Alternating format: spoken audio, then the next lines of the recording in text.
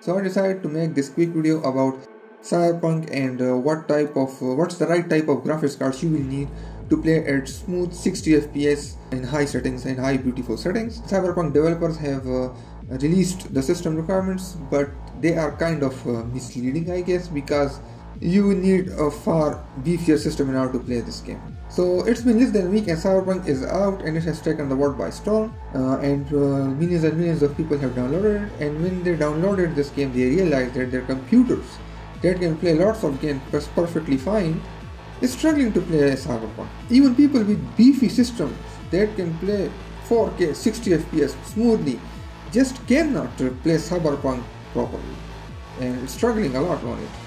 And along with that, lots of people are experiencing lots of bugs in it, but it will get fixed. So the developers have mentioned that they are working hard on fixing these issues, and things will get much better with time. So let's go and see what type of GPUs we will need. This data you are seeing is taken with Ultra preset in game. This game have multiple presets. We are using the Ultra preset in game, and FPS is taken in the crowded city, because this is where it pushes the GPUs to max. So let's start with 1080p 60 FPS. If you wish to play it at 1080p 60 FPS, you are going to need 5700 XT from AMD, which gave us an average of 62 FPS, and from the NVIDIA side we got 2070, which gave us 63 FPS on average, and 1080 Ti, which gave us average FPS of 55 FPS.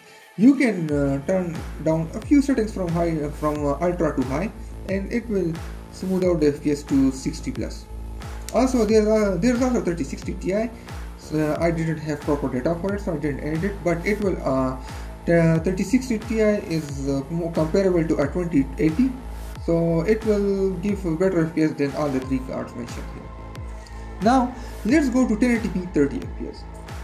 From AMD side, 580 gave us 27 FPS, 590 gave us 32 FPS. From NVIDIA side, 1060 gave us 26 FPS and 1660 gave us 36 FPS average. So as you guys can see, the requirements published by developers were actually targeting 30 FPS, not 60 FPS. That's why they are a little misleading. And I guess that because lots of developers actually do this. Now let's go to 2K resolution or Quad HD. On 2K 60 FPS, you are going to need 2080 Ti, which will give an average of 63 FPS. A 3070 will give 60 FPS, and from AMD side, the 6800 will give 61 FPS. And if you wish to play at 30 FPS, then 2060 Super will give 35 FPS, and 1080 Ti will give 35 FPS, and GeForce 1080 will give 28 FPS, which is quite strange actually. There's a lot of difference between 1080 and 1080 Ti, but what do you know? Now let's go to 5600 XT, and it gives 31 FPS. And this is from NVIDIA. This is from AMD. Alright, so this was for 2K Quad HD. Now let's go to 4K 60 FPS. Unfortunately, the GeForce GTX 3090, which is the most powerful gaming GPU right now in the world, which can play games at 8K resolution, cannot play Cyberpunk in 4K 60 FPS. If you wish to play it on 60 FPS, either turn down the setting or turn on DLSS. Then you will be able to play 60 FPS, but I will go to that later. First let's focus on retrosing of DLSS off. So 3090 GeForce will give 48 FPS, and when it comes to 30 FPS, we have a couple of graphics cards that we can use. So from AMD side, the 6800 and 6800 XT will give 32 and 35 FPS respectively average, and from the NVIDIA side, 3070 and 2080 Ti will give 31 and 32 FPS average. Okay, so now we will look at the ray tracing performance. Remember, in this test now we have ray tracing on and DLSS on. DLSS set to quality mode.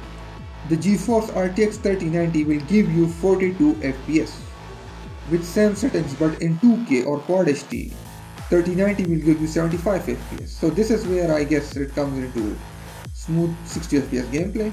And for 1080p, the RTX will give you 85 FPS. So as you can see, Cyberpunk is very heavy on system. So now let's take a look at AMD cards. And unfortunately right now AMD ray tracing is not supported. Also the fidelity effect, which is basically DLSS on AMD cards, it's not also available right now.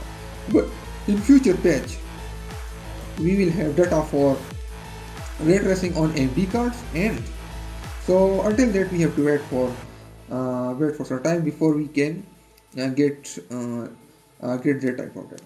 Alright, so before we finish this video, just keep in mind that while the game is buggy and lots of people are saying that after a few patches FPS will improve, while the FPS will definitely improve, let me tell you, it won't be much. For example, if you are getting 30 FPS on your current system, after a few patches you will get 35 FPS average. So the performance really won't improve that much. Cyberpunk is a true next-gen game, just like Crysis 1 was released. And when it got released, even the best systems at that time were struggling to play it. And Cyberpunk is the same thing. Lots of systems are now struggling to play this game properly.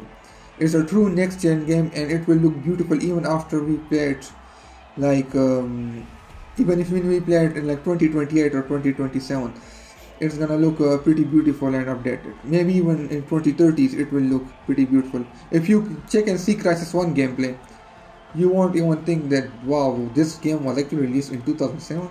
It's just same as Cyberpunk. It's just very beautiful game, and it's very taxing on hardware. Even on low settings it looks very beautiful. Anyhow, I hope this video helped you guys, and I will see you guys again.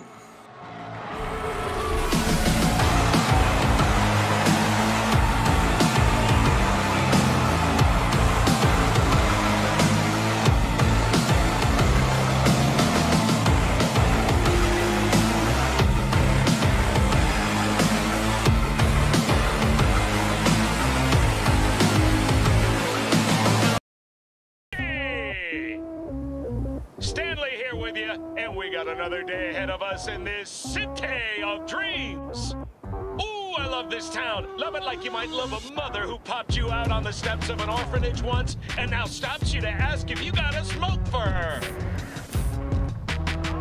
Every new day here means 100 new arrivals, but only half these gonks will survive a year, and that's if it's a good one.